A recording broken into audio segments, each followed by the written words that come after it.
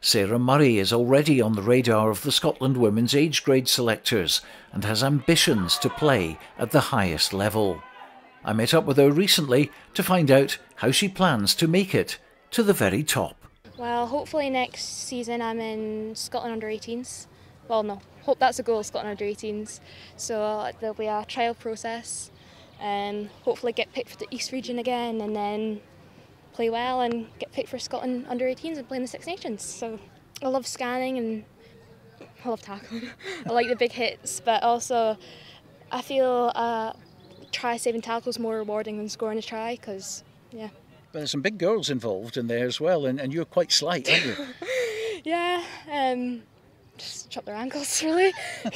So there's no fear there at all, is there? No fear. I think that's what it is. Quite a lot of girls when they start, you can teach them to tackle, but you can't teach the fear. If they're feared, they're always going to be feared.